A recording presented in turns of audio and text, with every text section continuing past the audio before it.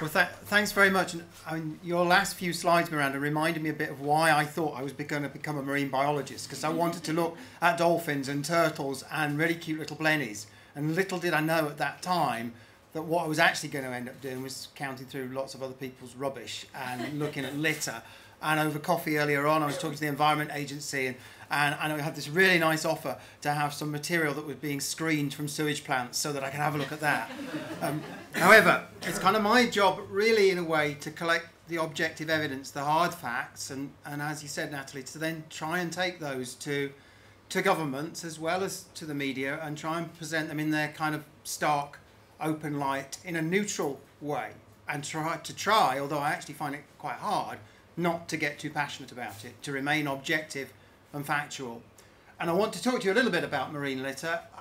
I think many of the things I'm going to say, you've actually heard them already today, but if I can give some reinforcement, that would be great. I want to also point towards the areas where I think the solutions lie, and I think you'll have heard some of those today already as well. I mean, it is a bit, okay, it's a bit Attenborough-esque, but it is a blue planet when you look at it from a distance. It's actually, you only start to see the litter when you zoom in a little bit closer. And what we find is now, whatever ocean system you go to, the surface of the ocean is strewn with items of marine debris. And in many places, that debris is more abundant far away from land, far away from the potential sources, right out in the middle of oceanic gyres. It's also very abundant in the deep sea. Right down to thousands of meters below the sea surface. And indeed, in some places, we're finding more litter on the deep sea than we are at the surface of the ocean in some of the places you hear about, like the Pacific garbage patch. And that's quite surprising when you consider a lot of the litter's plastic, and it's positively buoyant when it enters the ocean. It's still being carried down thousands of meters beneath the surface.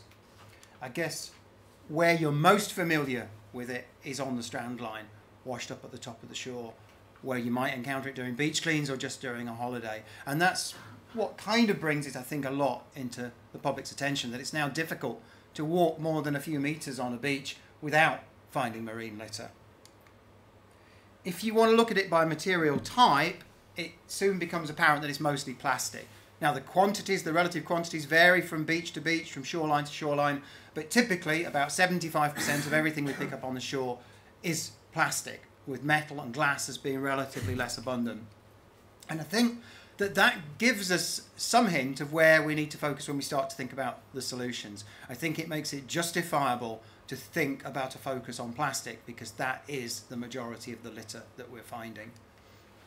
Now, plastic litter, to look at that, of course, it's not all the same. It's not just one item. It ranges from quite unusual large items of mega debris. This is the tail cone of a European Space Agency rocket, and you don't find many of those in a 20-year career, but I found this one, down to what actually is now the most abundant type of plastic that we find on many shorelines locally, which is actually the microplastic.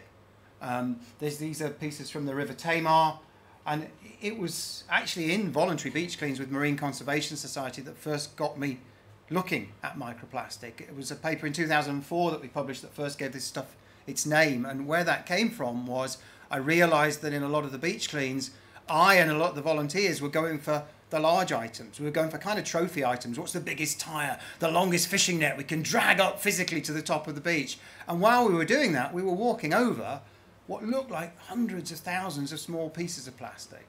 So when I started lecturing to students, I set some of them a challenge. I said, let's go out there and see what the smallest piece of plastic is you can find on the beach. And we came back with some cupfuls of sand, and we started to look at them under the microscope. And from the first samples we looked at, we found pieces that sure as hell didn't look like sand. It then took me some years of forensic work to convince everybody that we were finding pieces of plastic less than the diameter of a human hair, smaller than the grains of sand themselves in many of our beaches. So what does this all result in? Of course, we don't want to hear about it, we don't want to see it, but people want objective evidence. And so you look at economic consequences, and you can look at that just from the cleanup costs. We spend millions of pounds every year in every country throughout the coastal regions of Europe cleaning up our beaches. In the US West Coast alone, we're talking about $500 million US to clean up the shoreline. That's a massive economic cost that could better be spent on other things. So if you want to put pounds and dollars on it, we've got ways of doing that just from looking at what we invest in cleanup. But of course, that will miss a lot. It will miss the hazards to mariners. It will miss the unnecessary call-outs for the Coast Guard and the Lifeboat Agency. It will miss all of these encounters to wildlife that we documented for the IUCN and later the Convention on Biological Diversity. Now over 300 scientific papers documenting encounters between litter and wildlife for 700 odd species.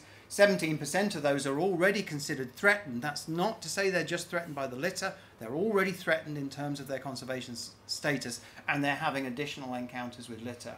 And incidentally, if you break this down by material type, most of those reports, the brown bar on this side, 76% of all the reports by species are reports of encounters between species and plastic. If you look at that by individual, 92% of all the reports of encounters between wildlife and marine litter are with plastic. And I'm just saying that to reinforce that, and I'll come to it later on, I'm not anti-plastic. Plastics brings many societal benefits, but in this context of marine litter, I think it is appropriate to consider a focus on plastic. We now know that microplastics contaminate numerous species of marine life, including commercially important species of fish and shellfish. We looked at species taken from the English Channel, 500 individuals, 10 species. We found microplastic in a third of all the individuals we looked at and in all 10 species. Now, the quantities were quite low. This isn't a cause for concern to stop us wanting to have the wonderful seafood paella that we had at lunchtime. We're talking about minuscule quantities at the moment. But don't forget that plastic contamination is a conservative. It's a persistent pollutant. So unless we do something about it, and we come back and we have a meal in 20, 30, 40 years' time, maybe the quantities in that seafood would be a cause for concern. I don't consider we're there at the moment, but that's not a reason not to want to try and not to want to consider reducing the inputs. If we look at the distribution of, and this is just for microplastic, we see that it's spread far and wide. This is in intertidal sediments. This is data from the deep sea with microscopic particles down to 3 kilometers beneath the ocean surface. And this is modelling data indicating the likely distribution. And you see some of the hotspots are far away from the nearest landfall. You know, why do I say that? Because the source of all of this stuff really ultimately is on the land. It may have gone into the sea via a boat, it may have been carried in via a river, but it's come from the land, and that's where it needs to go back to. It doesn't want to end up in the sea. And it's very clear that unless we do something about it, the situation's only going to get worse. Some of the estimates suggest that we're going to be 3 times worse than we are today by 2025. Now, there's speculation in that, but they're the best modelling estimates we've got, that by 2025, there could be 3 times as much litter in the sea as there is today, or actually last year, 2015, unless we do something about it. So, okay, you've heard about all of the bad stuff. And I think, you know, if I asked you to put your hands up, all of you would say you want to see less litter in the sea. This, to me, in terms of the cause for concern, is a very clear issue. I don't get marine litter deniers. You do hear of some climate change deniers. I don't see marine litter deniers. We're all kind of united in that. And why am I making that point? Because it makes it really clear to me that what we need to do is to do something about it. I'm a scientist, and some of my funding comes from chasing the evidence about the harm. But actually, if you're all agreed that this is more harmful than you would want to see, then maybe what we need to do is to focus on some of the solutions. So I'm going to turn to those for a moment. Oops, going the wrong way. First point there is that this problem of marine litter is very different to many of the other societal environmental challenges that we face at the moment, in that there's no link here between the thing that us humans want and the damage to the environment. There's no direct link. If you think about fishing and overfishing, and of course we can try and fish sustainably, but every fish we take out of the ocean means there's one less at the time we've taken it out. And unless we fish sustainably, there's going to be a lot less. So there's a link between the thing we want and the potential harm to the environment. It's the same if we all want to spend a holiday by the coast or build properties or ports and harbours on the coast. That will directly take away natural habitat for wildlife. The thing we want is directly impacting on the environment. Plastics are not the enemy in this. If we think about plastics, they actually bring many societal benefits, whether that's lightweight parts in actually the hire car that I came here in today, the protective gear for this fisherman, even the nets that do end up as litter, or the packaging that helps to extend the shelf life of food and drink in supermarkets and actually helps to reduce a lot of waste and helps to reduce the carbon footprint, because many of these plastic packaging items are lighter than the alternatives that we traditionally used to have. But you think about all of those benefits and none of them are linked to an emission. It's different to me turning on the light switch and considering the associated carbon emission, or taking an aeroplane journey and thinking about the associated carbon emission. It should be possible to have these benefits from plastic, which I firmly believe have the potential to reduce our footprint on the planet, but to have them without the emission. So it's not about doing without plastics, it's about doing with plastics differently. If we look at what we do with plastics, we soon see that about 40% of all the production, that's the green line spots at the top, and it's broken down by different polymers, but don't worry about the detail too much. 300 million tons of plastic produced every year. Properties of plastic: lightweight, inexpensive, durable, so it's going to persist. What do we do with 40% of everything we make out of plastic? We turn it into single-use items that are used rapidly within a year or so of production and then discarded. So it's hardly surprising that we've got a massive waste management process, a massive waste management problem associated with our current use of plastic. What we would call the throwaway society that we've come to be used to. This is the centre pages of Time Life magazine from the 1950s, extolling the virtues for the family, for the housewife, of being able to throw away all of this stuff in single-use applications. But what we're realising today, of course, is there is no way. This is not sustainable. We're using 8% of world oil production to make plastics, and 40% of what we make we're throwing away very quickly. And it's a consequence, in my view, of that wastefulness that we're seeing an accumulation of litter in the sea. That is a symptom of something much bigger that lies behind it. Our wasteful use of non-renewable resource, in this case, oil and gas. And if we look at the litter on beaches, and you're absolutely right, we do find rope and netting and we find monofilament. If you tot it up and you look at some of the major contributors, you'll find that about 50% of what we pick up is single-use items. Of course, it varies from place to place, but if you look at global data sets and tot it up, you find a lot of it is single-use items. So the same single-use items that I was talking about a moment ago, the bottles and the packaging items, together, of course, with rope and netting and cigarette butts and a whole host of other things. So what do we do to try and solve this problem? You know, the natural tendency when we've made a mess is to want to clean up. And please don't think I'm against cleanup. I'm not against beach cleans. I participate in them. But do we want to be cleaning up our planet forever, or do we want to stop it going into the ocean in the first place? In my view, the only long-term answer is to stop it going in. And that is where we have to focus. Much of our effort is making sure that we reduce the quantities entering the ocean. We can try and block the holes and the points of entry, but the danger is the flow will just go somewhere else. Really what we've got to do is we've got to redirect this flow of litter that's escaping to the oceans. And actually, when you take it back further, and I've already mentioned 8% of world oil production going in this linear use, and then you suddenly think, hang on a minute, are plastics recyclable? And yes, they are recyclable. Most of them highly recyclable. So rather than using 8% of world oil production through most of it going in a linear use that's rapidly disposed of, either to landfill or to the natural environment as litter, wouldn't it be far better to capture this stuff and to take it back to the beginning? That would reduce our use of non-renewable resource, and it would produce less waste, and it's some of that waste that escapes to the environment. And so, to me, there's a lot of synergies here in solving the problem for the sea with solving the problem in terms of landfill and solving the problem in terms of incineration. And that is costly to local authorities. So if we can reduce the amount of waste we produce, it's going to have a twofold benefit. Actually threefold, because it's also going to reduce the amount of oil. But then you come to look at the detail, and we talked about plastic bottles earlier on. These bottles are all made of the same polymer, our most recyclable polymer, PET. They've all got the same little triangle on the bottom that tells you that. And yet if I talk to a recycler, they only want one of those bottles. They want the clear one that sits just here. Why? Because the presence of the colouring in the other two makes it unviable for them to recycle it. It reduces the value in the recycling stream by up to 80%. So the economics of recycling are taken away. Why have they been taken away? Well, I'd argue it's nothing to do with getting the goods safely to the consumer.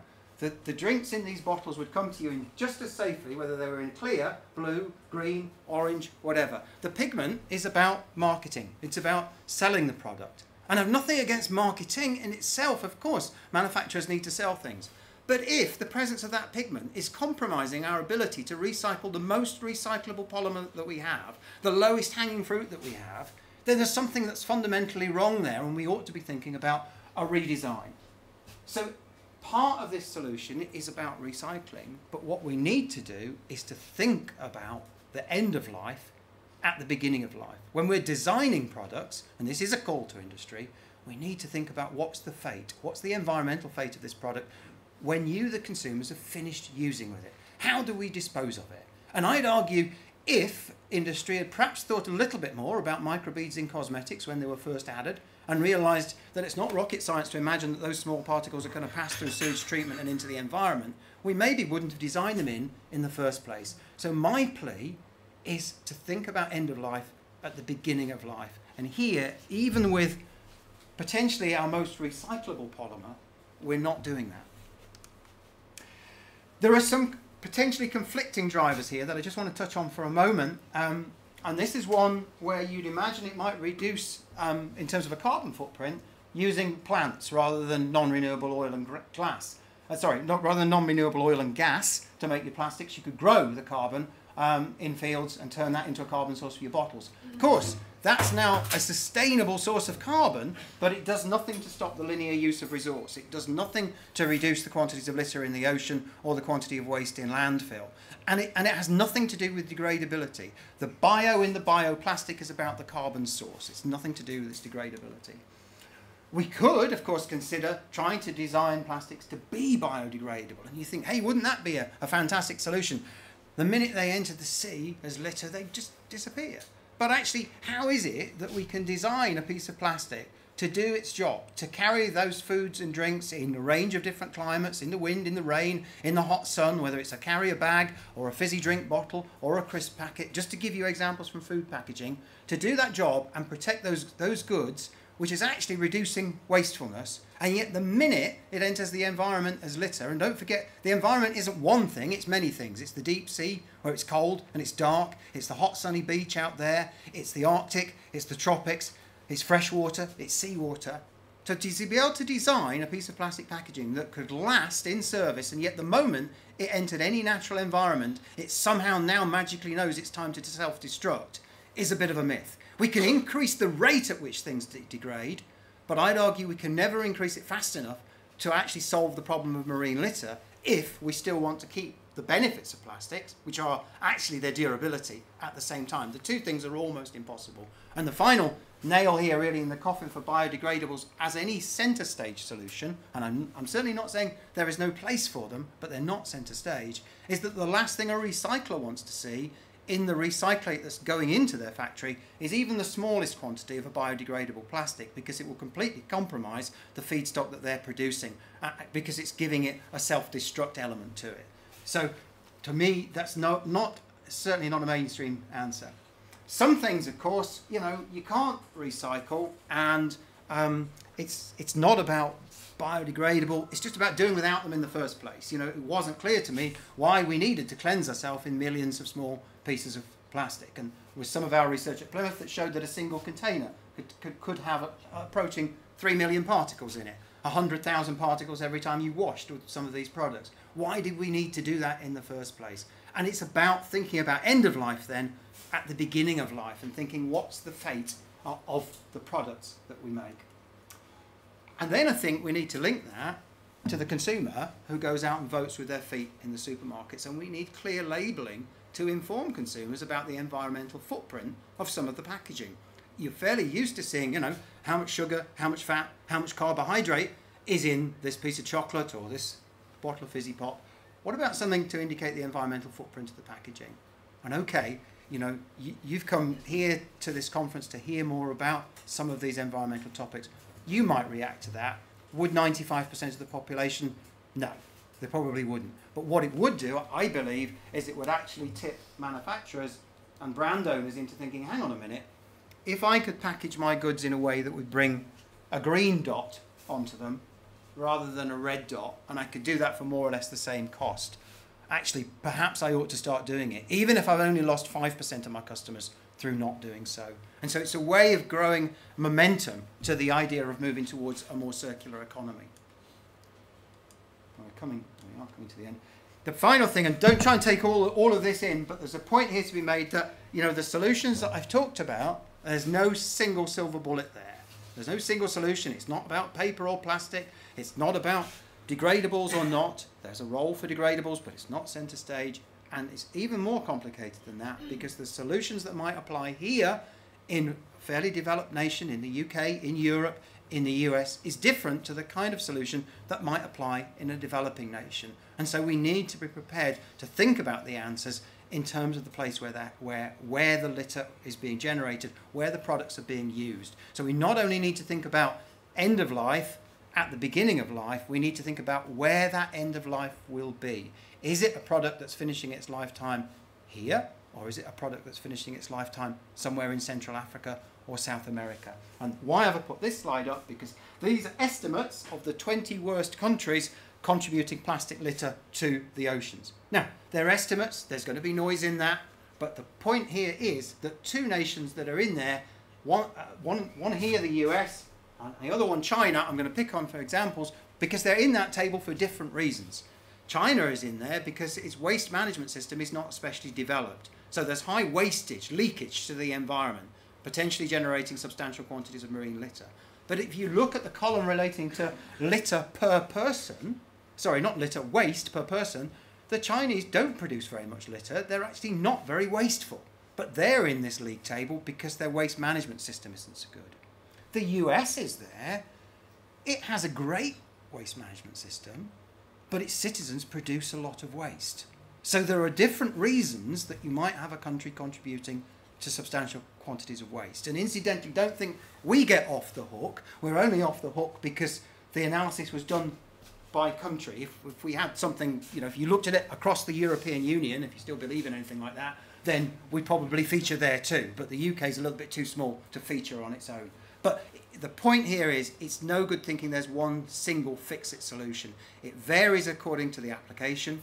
It's about thinking about end of life at the beginning of life, and also thinking about where will that end of life occur. Okay, so just to wrap up, marine litter, in my view, it's a symptom of a problem. It's a symptom of an inefficient and outdated business model, this linear use of resource. It's not directly coupled to societal benefits. It's clear to me that plastics bring many benefits, but those benefits could be realised without the need for the litter. So it's not about us all doing without something, turning off the lights or not taking an aeroplane journey. It's about us doing it differently. It's very clear that there's harm, whether that's to the economy, to wildlife, to various ecosystem services.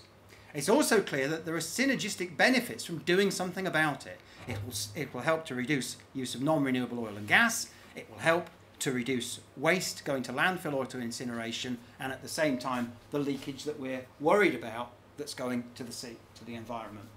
There are solutions, but we have to recognise that there isn't a wand. There's no single solution. It's about thinking about end of life at the beginning of life and where that end of life will happen. The final thing I'd say is, and I think this just gives us some leverage, is that it's a highly emotive, visible problem. It's something that many people, most people, want to see less of and are concerned about. And it's a problem that attracts high-profile people to want to give input to it. And I think that that should help to push the boulder to get it rolling down the hill. The thing that sits in the solutions that I've hinted at all the way along are things like product design and waste management. I bet we wouldn't be all here listening to a talk about product design and waste management. And you know, the same themes would not attract world leaders or, you know, TV personalities. The issue of marine litter is the emotive thing. So what we've got to try and do is take that passion for the sea and focus it back at the stuff that's more dull, which is the waste management and the product design. And any suggestions for how to do that, I would really love to hear.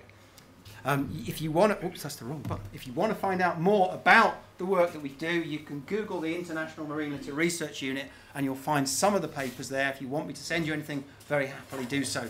Thank you very much.